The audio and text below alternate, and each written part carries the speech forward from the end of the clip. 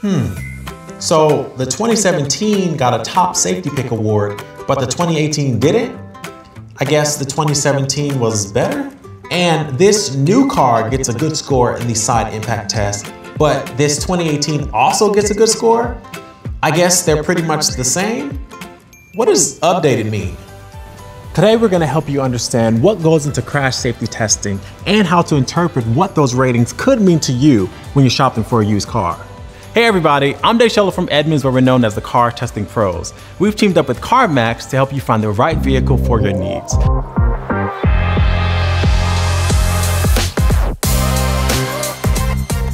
There are two organizations that crash test cars in the United States.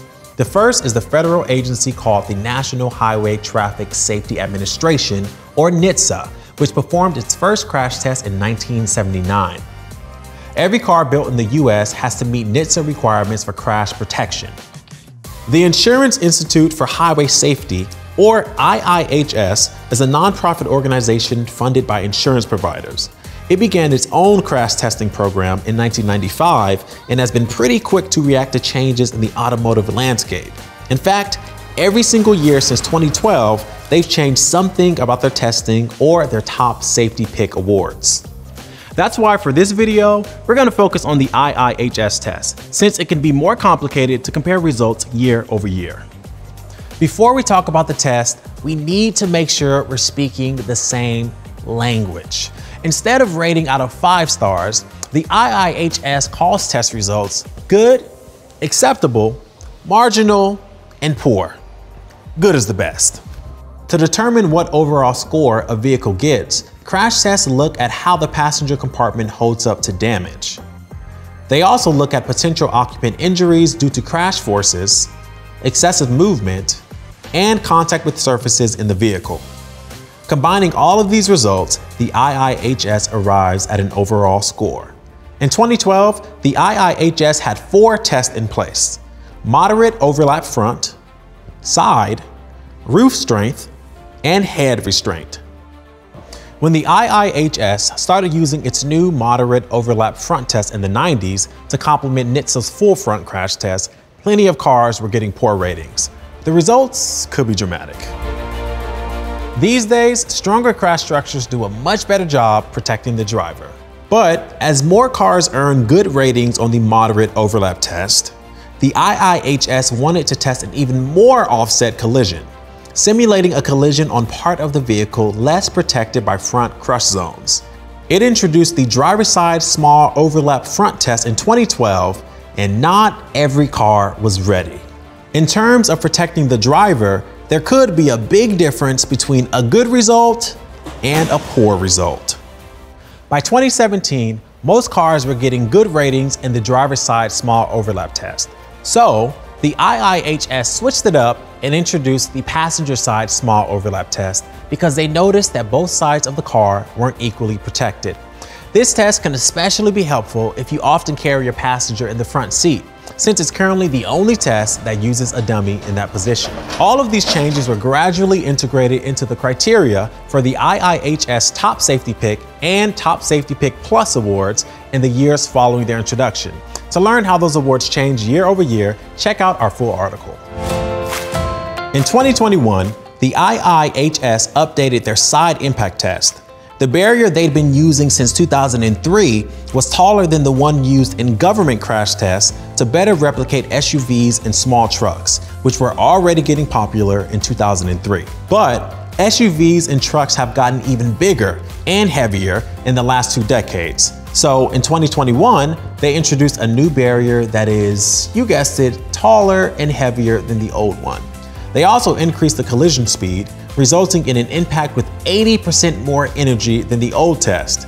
And smaller dummies were added to the rear seats to simulate children or small adults who are often rear passengers. Adding those smaller dummies to the rear seats provided valuable information. So in 2022, the IIHS added dummies to the rear seat for the updated front moderate overlap test.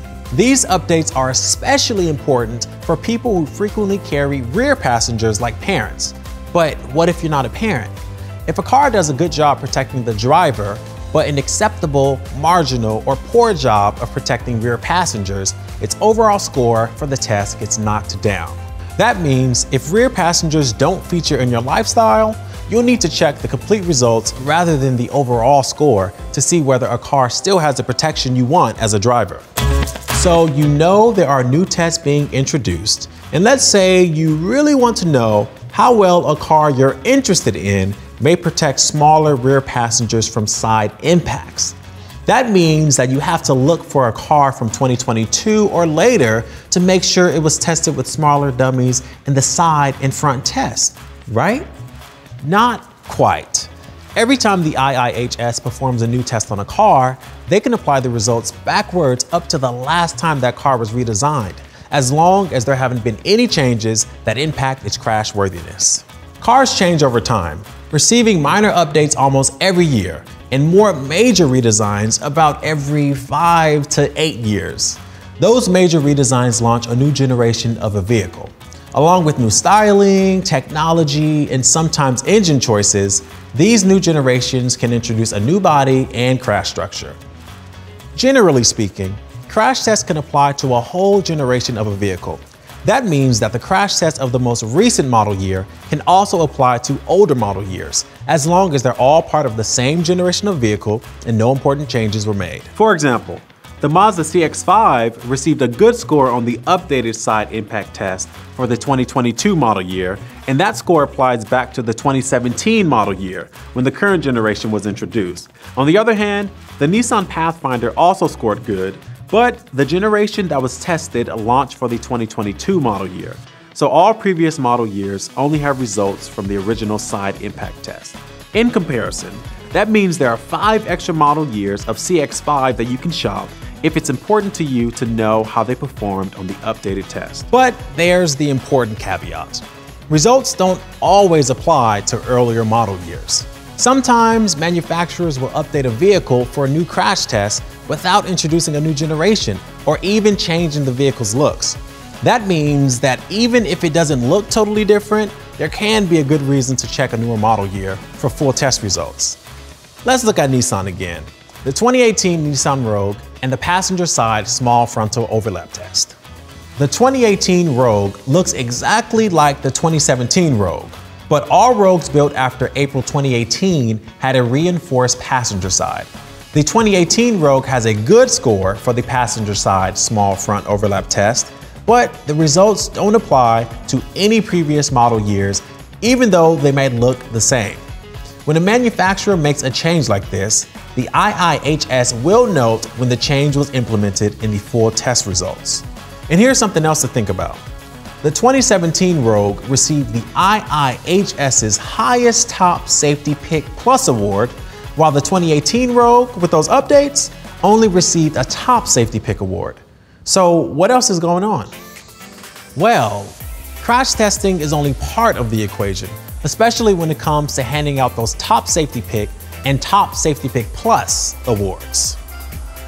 In 2013, the IIHS added front crash prevention technology to its testing, looking at how driver aids like forward collision warning and automatic emergency braking work. Vehicles were scored on whether they succeeded in warning the driver of a collision with enough time to react, and how much they slowed down before striking the target. To get the most points, they'd need to slow nearly to a stop. Then in 2019, they added pedestrian detection, testing how effective these systems are at identifying pedestrians and braking before a collision, with separate tests for daytime and nighttime. Like other changes, these tests were integrated into IIHS awards over the next few years, but up through 2022, these systems weren't required to be standard equipment in order to earn the award. For used car shoppers looking at older vehicles, it's useful to understand how different systems performed in tests, especially when talking about safety.